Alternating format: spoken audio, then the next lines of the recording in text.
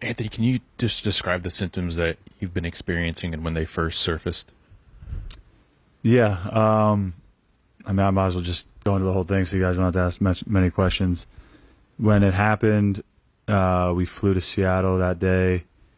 Whenever you go out west, for me, throughout my career, I'm always a little more tired, so I didn't think it was anything different. Woke up with a little bit of a neck pain, but that was addressed quickly, and then felt like we were ready to go. Just felt normal, and have felt normal, and then obviously the struggles have been well documented. And in this game, you always you try to figure out what's going on always whenever you're struggling, and I've struggled plenty in this game, but I've also done it for a long time to know that you usually come out and there's signs of coming out. And I mean, I remember talking to someone like, "Oh, do you feel like you're coming out of this soon?" And I answered honestly, I'm like, "No, I don't," because I couldn't feel,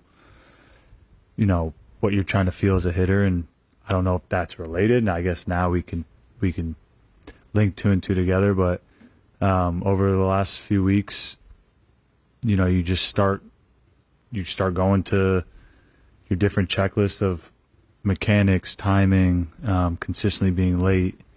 Why am I consistently being late? I've made these adjustments plenty of times in my career. I didn't just I just didn't forget how to all of a sudden do this. So talking with the training staff, we got an appointment with one of the best neurologists I believe in the world. So and they ran tests, and they basically said everything that we talked about and everything that they came back with basically came back on a silver lining of, I'm not crazy for walking back to the dugout consistently thinking, man, how did I miss that pitch? I usually don't miss that. Or, when I swung at a pitch, thinking it was in one location, then going looking at the video, it's in a different location. And as a baseball player, that's frustrating. And we compete and we try to find answers within the game. And I mean, I've played hurt plenty of times, and my body adapts to playing hurt. My body's has been in physically really good shape this year. Back wise, has been really good. So we went and got tests ran, and it comes back saying that I'm moving a lot slower than the normal person reactions time would be, and that's definitely alarming, especially for what we do for a living. So, but the good news is they said that with the regimen they put me on, it should be fully healed, and that's about it. Just to clarify, when you had the incident with Tatis, what kind of testing did you undergo right after that?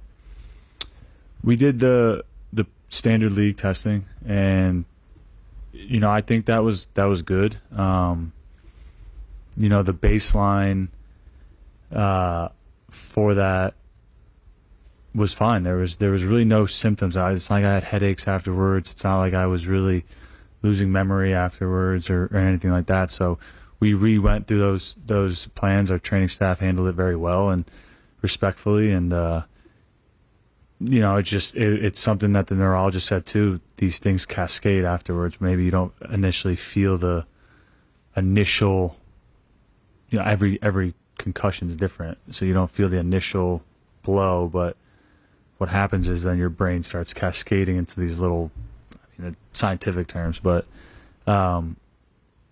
and I guess that's what happened. And waking up feeling, the way I kind of describe it is, you go to bed sober and you wake up a little hungover. And when that happens, I'm like, that doesn't seem normal. But again, it's August 2nd.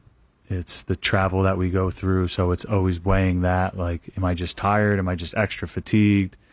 Am I putting a lot of pressure on myself to do better? So you weigh all these things, but then when you get the test ran, it definitely is a little bit of relief. But as a competitor, you just never want to let your team down when you're out there playing. Oh, this is tricky. Did you think this would sideline you for a while? No, it's a great question. we're gonna test again pretty frequently, and the doctors that we met with were really amazing. Really took the time, and they're confident that this will fully heal. It's one of those things where, if you're playing with a sprained ankle, the sprained ankle is never going to get better, where this is kind of similar. So once it gets better, you're better. And the biggest thing is not having to worry about injuring the brain after you completely heal. Cabrera's in the clubhouse. Is there a roster move to announce? Yeah, Anthony Rizzo is going to go on the IL. Basically, the result of a likely concussion that and probably that we trace back to the Tatis thing. Just been complaining a little bit the last few days of some fogginess, and so we ran him through a battery of tests, neurological stuff, and it kind of showed up and came back as some cognitive impairment. So he's going to be shut down right now, and hopefully with the treatment he's getting, we'll start to see some improvements. Were these the first symptoms that he showed since the injury and the time he took off? Right? Yeah, because he went through MLB, like all the testing immediately, and in the days after to rule that stuff out. Past that, but of late started complaining of just just being a little lax and foggy, and just the results. I think a lot of how he's been feeling at the plate, like not hitting pitches that he would normally, and so I think going through those battery of tests, they found some things. There's a supplement he'll go on, and then there's different visual things, video exercises he can do that they think will help.